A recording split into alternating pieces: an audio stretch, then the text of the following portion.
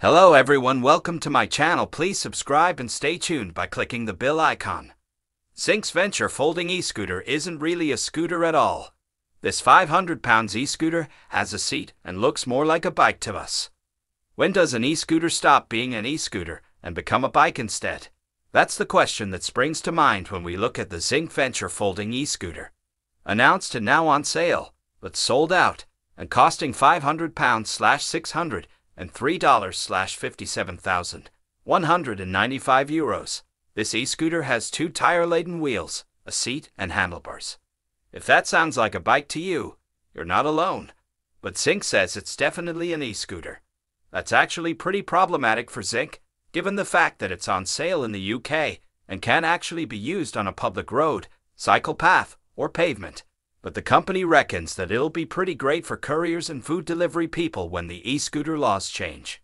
Once that happens, riders can look forward to making use of those 14-inch wheels, built-in shock absorbers, and a rechargeable battery that's attached to a 250 kW motor. All of that means that you should be good for around 15 miles before the battery needs any more juice. Top speed?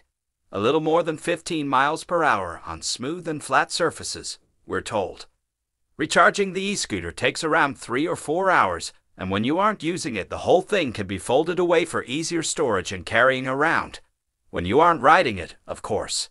Beyond the fact that you can only ride the Zinc Venture on private land, the main issue with this e-scooter is that you can't actually get your hands on one.